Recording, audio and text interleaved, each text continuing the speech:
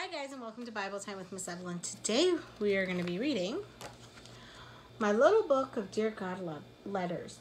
Thank you for thinking of love.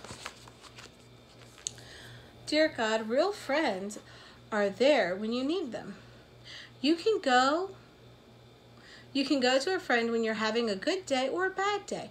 Friends are wonderful gifts that God has put in your life for support and fun. Friends will pass in and out of your life, but there is one friend who will stick with you forever. God. God wants to be your best friend, and you can confide in him and tell him all your secrets. Everything in your life will be much better when you ask God to be your best friend. Trust in the Lord with all your heart and lean not on your own understanding. In all thy ways acknowledge him, and he shall direct thy paths. Proverbs 3:5-6. Bye, guys. Thanks for watching.